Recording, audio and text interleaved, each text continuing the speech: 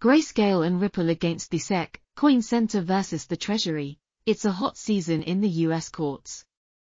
Perhaps one of the most captivating signs of the industry's maturity is the increasing amount of court cases in which crypto companies fight back against perceived regulatory abuses. Last week saw some major advancements in that direction.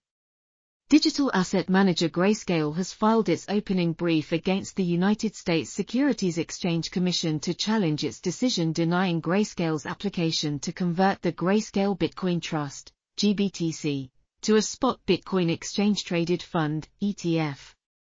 According to Grayscale, the SEC must submit its brief by November 9.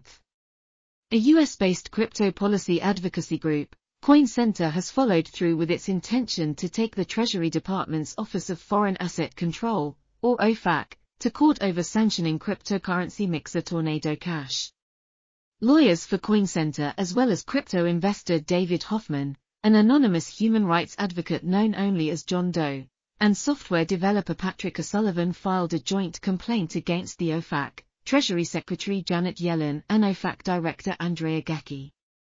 The complaint alleged that sanctioning Tornado Cash was unprecedented and unlawful, in part, due to privacy concerns over crypto transactions.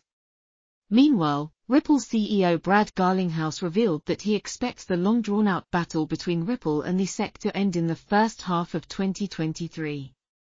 Federal judges work at their own pace, he stated, before adding, optimistically, we're talking about 3 to 4 months.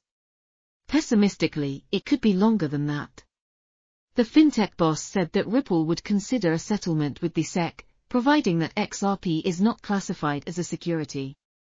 Members of the European Parliament Committee passed the Key Crypto Framework Policy, Markets in Crypto Assets, MiCA, in a vote of 28 in favour and 1 against, with a final vote expected in a full European Parliament session soon.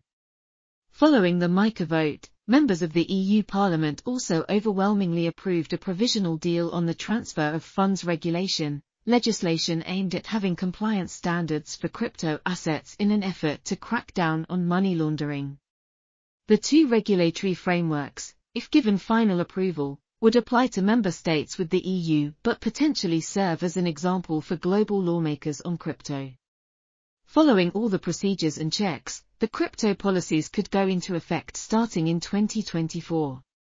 Continue reading. The Organization for Economic Cooperation and Development, OECD, has published a framework aimed at helping tax authorities achieve greater visibility on crypto transactions and the users behind them.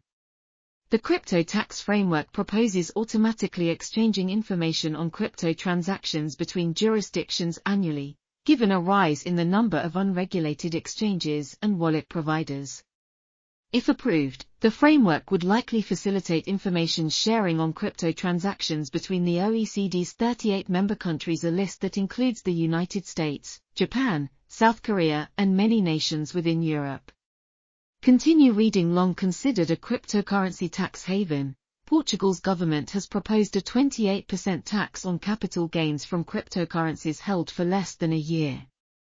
The government's 2023 state budget document featured a short section addressing the taxation of cryptocurrencies, which, to date, have been untouched by the Portuguese tax authorities, given that digital assets were not recognized as legal tender. A proposed income tax from operations involving cryptocurrencies through activities such as mining, trading and capital gains was put forward in the 444-page document.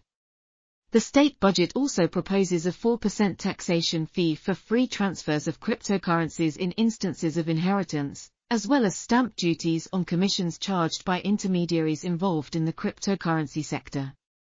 Continue reading.